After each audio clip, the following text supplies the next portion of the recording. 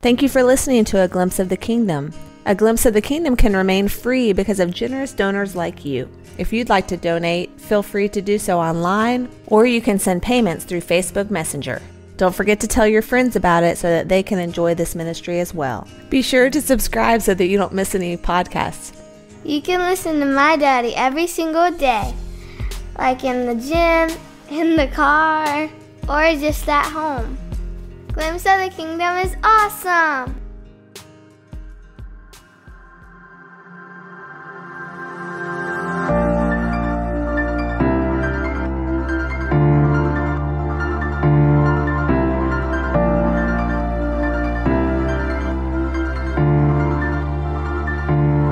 Hello, and thank you for listening to A Glimpse of the Kingdom. I am David Pendergrass. I received a question a while back I thought I'd respond to, and sorry for the delay in responding, Zachary. Zachary said, "Hi David, I've been reading about the new perspectives on Paul, particularly Tom Wright's views in opposition to it, and I was just wondering what your view of it is. I'm really confused, and I was hoping you could help me give some insight to it." Well, Zachary, that is a great question and a biggie.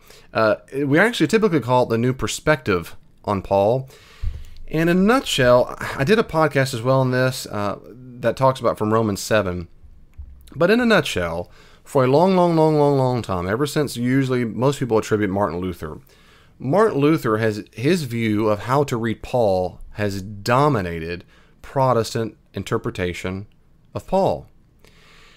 Martin Luther's view, in a nutshell, I mean, this is true. If you read Martin Luther's work, Martin Luther was one of the most well-known reformers, so guy. He's not the only one, but he's probably the most well-known reformer, Martin Luther. Martin Luther was a German, and he was Catholic, and he saw several things going on in the Catholicism of his day. But when he started reading the New Testament really, really well in original languages, he said, man, when I compare the New Testament to what I see around me, I see some discrepancies. So he wanted to have a discussion about it with his Roman Catholic brethren, and he wrote it down in 95 Theses, this document that said, these are things I don't see in the Bible.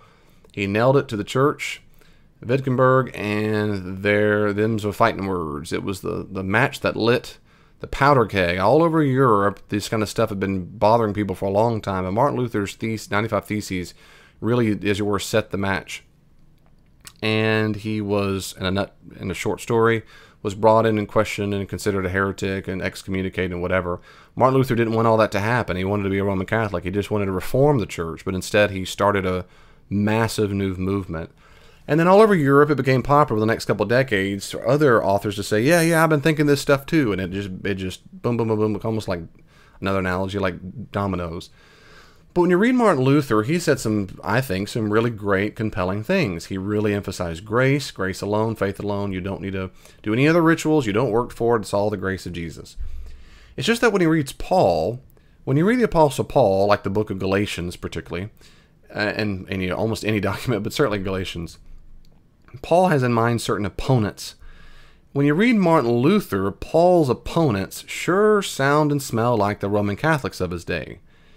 So most Protestant interpreters forever have read Paul through the lens of Luther and made Jews like the Roman Catholics in Martin Luther's perception legalist. Because Luther was fighting against his perception that Roman Catholics are trying to earn their way. They're trying to earn salvation. So when Protestant reformers post Martin Luther read the New Testament, they did this basically, in a nutshell, the same thing. It would mean that when Paul is writing to Jews, all the Jews are legalist. And so every time a Roman Catholic mentions the law, Martin Luther says, see, look at here, Paul addressed the law right here. Well, of course, that's highly problematic. One is because Paul didn't know what a Roman Catholic was. That was 1,500 years before Roman Catholic existed. So we can't be talking about Roman Catholics. But Martin Luther was so influenced by his contemporaneous milieu that he just interpreted this way. It's almost like he couldn't not do it, I'm guessing. But the Protestant church bought it all, basically. The Roman Catholic Church didn't. They were influenced by him, but not nearly as much as Protestants were. Orthodox Church has always kind of done their own thing. But the Protestant church to this day, Baptist, Methodist, on and on it goes. Church of Christ, Disciples of Christ, Presbyterian, on and on. Basically every single sermon, every single preacher, everybody, every time, all the time, Everybody, every Sunday school, every Bible study, sermon, ever my entire life, they always present Jews as legalist. They are meticulous, tedious, anal retentive, OCD, legalist. Just in the South, we'd say, bless their heart. They just really trying to earn their way to God, and that's their problem. And you have verses like in John's Gospel, early on in John's Gospel, in John chapter 1, verse 17, for the law was given through Moses, but grace and truth came about through Jesus Christ. And so they use those verses and many more to think that what Jews really had was a law, a rule book, and the rules had to be followed, and they tried their best every day. And it was a heavy, heavy, heavy burden, and they were just so sunk. And the Pharisees thought they were all righteous and good, but they followed the rules, but they really didn't. But they were hypocrites. They told everybody and act like they followed the rules, but they didn't. They're a bunch of hypocrites. And so everybody thinks you've got to follow the rules. Some at least know they can't. Others know they can't. They're just pretending. In comes Jesus and says, no. It's not about earning your way to God. It's all about grace. So stop trying to earn your way and give grace. And so every single time Pharisees mentioned, Pharisee becomes synonymous with legalist. And today in modern English culture, it still is. If someone is a Pharisee, it means they're legalist, they're rule-based. They're trying to earn something by rules or keeping the commandments. Well, that just was the dominant view. And in the 1950s and 60s, there was a movement in New Testament interpreters that started to change things. And they started to say, what if we didn't read the New Testament, and certainly Paul's literature, but even the Gospels itself, we didn't read the New Testament through the lens of Martin Luther and think everybody who's a legalist really isn't a legalist. Is it really true that the Jews really thought they were trying to earn salvation? Let's look at this historically. And when they did that, certain scholars who were well known wrote articles and then books. A guy like Christopher Stendhal at Harvard Divinity School, very, very influential books. And then in the 70s, what happened, it became very popular. Then in the late 70s, a guy named Ed Sanders wrote a book, Paul and Judaism, and this became the major watershed deal. I mean, this book became a profoundly influential work in the New Testament studies. To this day, everybody knows E.P. Sanders' book. They quote from it or cite it. It's just the big book. He's not the only scholar, like I said. There's many scholars before, and then Stendhal and others, and led up to E.P. Sanders' massive tome. And Sanders came up with an expression called covenantal nomism. Covenantal nomism, belief that basically the argument is that Jews didn't think that they had to earn their way to God, to be saved, you might say. In fact, they didn't talk a lot about salvation. He argued, and many did, many still do, that Jews believed that the law was grace. The law was just a grace gift. The Jews didn't earn the right to receive Torah. God just gave it to them. And they acted out the commandments. They lived like covenant Jews, not because they were trying to earn the covenant, but because they had one. So covenantal, because there's a covenant, but nomism, it means law. They kept the law because they had the covenant. It's like saying, Sanders, he might even say this somewhere, but I use the analogy all the time. I'm married. I stay faithful to my wife. I wear my wedding ring. I come home and sleep in the same bed with her every night, whatever. I don't do these things to earn my marriage. I'm already married. I do them because I am married. And if someone said, you just do it because you're a legalist, you're just trying to earn your marriage, that would be stupid. I'd say that's stupid. I'm already married. I was married a long time ago. It's like that with the law. New Testament scholars would say, no, the Jews thought they were married to God. That's a metaphor. And that was a grace. The fact that God came to them and said, hey, let's get married. They went, yes! And they got married to someone way up their social ladder. And they wanted to act like they're married. And the way they made it into the world to come, you might say, is by keeping the covenant commandments, to stay faithful as the people of God. And so when the Apostle Paul talks about the works of the law, particularly in Galatians, how they fail you and they lead to death and sin, the works of the law, it's not legalism, and it's not Roman Catholic legalism that Martin Luther thought it was. So the argument goes. Instead, these works of the law, or the law, is shorthand for those things which Jews do that are boundary markers for Jews. And really there are three big ones. There are three big things, three major behaviors that Jews do that non-Jews would never do. So a Gentile would never do these things.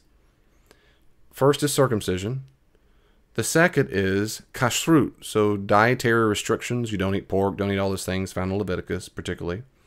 And you obey and follow and observe the high holy days of Judaism.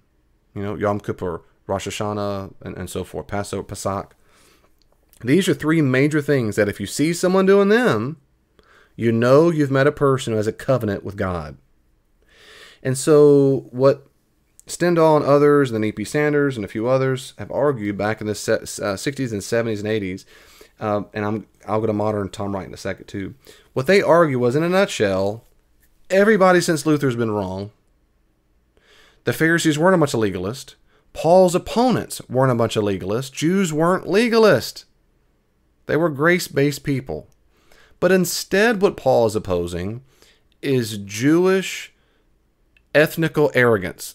Ethnic arrogance. That is to say, they're so hung up on being Jewish that they're wrong. They should focus more on being open to what the Gentiles are doing for God's, or they can be for God, inside of God's people through Jesus. Later on, then after the 80s happened, in the 90s and 2000s, there were a few more major authors that came about who also basically concurred, but certainly had nuances. There were some big ones. A guy named James D.G. Dunn, his friends call him Jimmy. Jimmy Dunn, I think he's at Glasgow. He's a great New Testament scholar. Of course, Tom Wright, N.T. Wright, is another major author. And what happened eventually, I used to have this memorized, but there was a time someone called them, they called themselves, this is the new perspective on Paul. And so that's where the name comes from. The new perspective on Paul is basically everything that's not Martin Luther influenced. So it's new because it's new from the 1500s. I mean, since the middle of the 1900s, so middle of the 20th century, this is still a modern movement. But it is safe to say a couple things about this movement. One is, not everyone in the so-called new perspective on Paul camp, they don't all believe the same thing. That's okay. They do have differences. They do. And you need to read the authors to know exactly what the distinctions are. And sometimes there are books and articles and essays that do nothing but delineate those differences. That would really help you if you're really interested in those distinctions. Sometimes the authors themselves will say, I agree with, Tom will say this, N.T. Wright will say, well, I agree with Jimmy Dunn on blank, blank, blank, but I totally disagree on blah, blah, blah, blah. Richard Hayes at Duke is another one I think it fits the new perspective, and some others.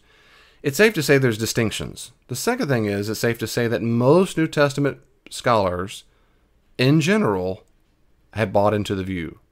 In general, most New Testament scholars in the world do not read the New Testament like almost everybody in the church does.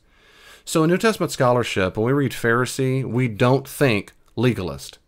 When we read works of the flesh, works of the law, or the law in Galatians and other texts, most New Testament interpreters do not think poor old legalists are just trying to earn their way to heaven. Most people will immediately think ethnic boundaries. Now, the third thing I'm saying is, not everyone agrees. There are still some very intelligent, educated people who do not find the new perspective on Paul convincing.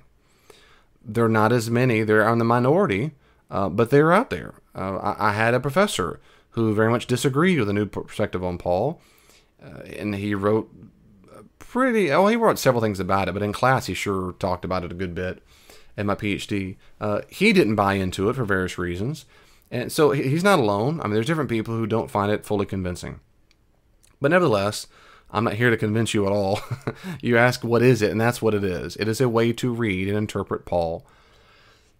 If you're curious what my view is, in general, I do find it convincing. I don't think all of it is. I don't think it's true that all Jews at all times only thought the law was just grace, grace, grace all the time. I don't find that convincing based on the data.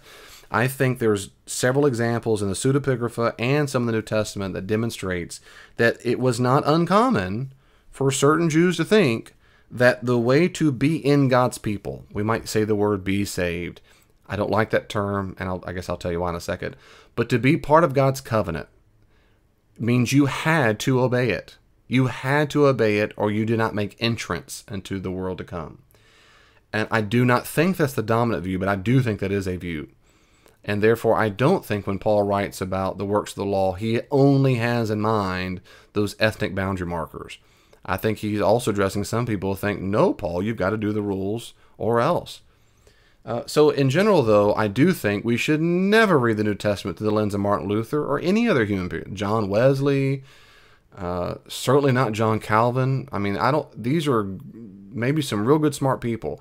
But all through the medieval ages, all the time, all the way up to the modern historical critical method, like the mid-20th century when all this breakthrough happened, none of them fully grasped the historical critical method. Now, I don't worship the historical critical method, but I think by far it is the very best method used to interpret the Bible. And that is, namely, locating the texts and ideas represented in the texts within their historical and literary context. To me, that's overwhelmingly commonsensical.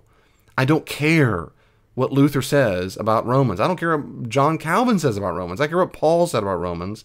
And I care what the Apostle Paul meant in the words he said of what Jews were saying in the time period and what other Christians were saying in the time period. Praise God, there's all kinds of scholarship on these exact topics.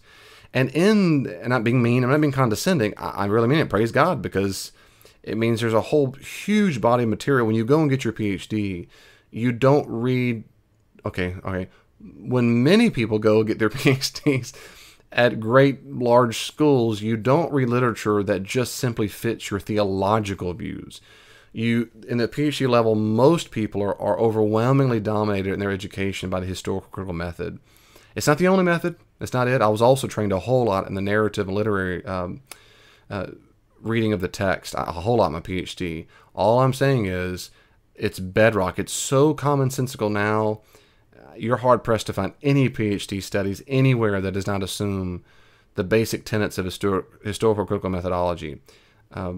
You might add on other things, but it's still considered like kind of like the queen of the sciences that theology used to be called. But anyway, having said that, that's one of the reasons why I instantaneously will listen to anybody more than Martin Luther or anybody when they say, well, I think in the ancient world what Jews would have thought, and here's my evidence, you've got my attention immediately.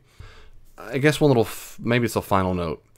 I know I've read people like John Piper who, I'm saying this loosely, but he hates the new Pauline perspective. John Piper is a well-known pastor who's a well-known Calvinist, and he wrote a whole book against Tom Wright on justification, some other stuff. And a lot of people, particularly in the church, there's just I can't overemphasize this fact that most churches preach constantly this idea that Pharisee and opponents of Paul are just a bunch of legalists, and Jesus and Paul are all about grace.